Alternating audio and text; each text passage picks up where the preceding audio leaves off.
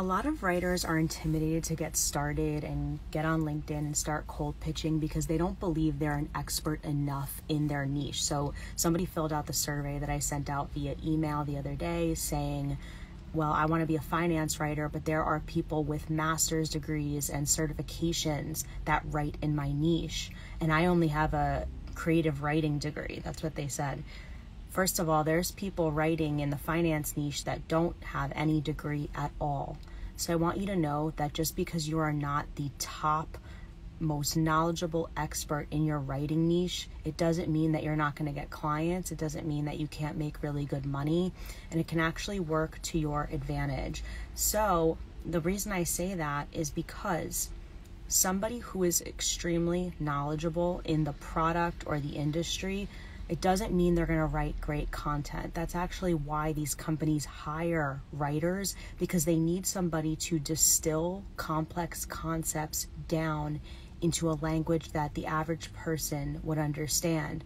So for this person who reached out to me and filled out my survey, they want to be a finance writer.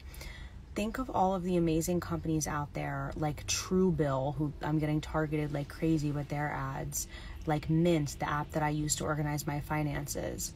All of these business accounting softwares, they're going to want to write articles that resonate with the average person. They're not going to be going out and looking for somebody who knows every feature of their product or who understands the stock market perfectly. They're going to be looking for somebody who's passionate about finance, who's really interested in that niche, and then can distill complex topics down to something that the average person can connect with. So that's the biggest misconception, is that you need to be this absolute expert and this total like guru in a certain niche, when that's totally not the case, or else I would not have a job. I would not have clients. I would not be running a full-time freelance business because I'm not super techie, and my niche is B2B software. A lot of people say online like tech is so hard to break into. It's not. If you are interested in it, and if you can learn to write the way that these other blogs are writing, and you can embody that tone and that voice and create your own writing samples, then you can go and fill out your LinkedIn profile and start pitching. Nothing has to hold you back, and you don't need to be an expert.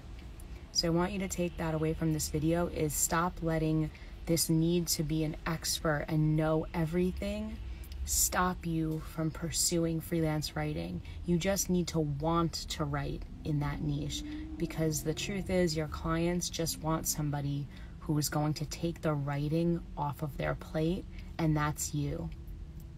Have a good weekend.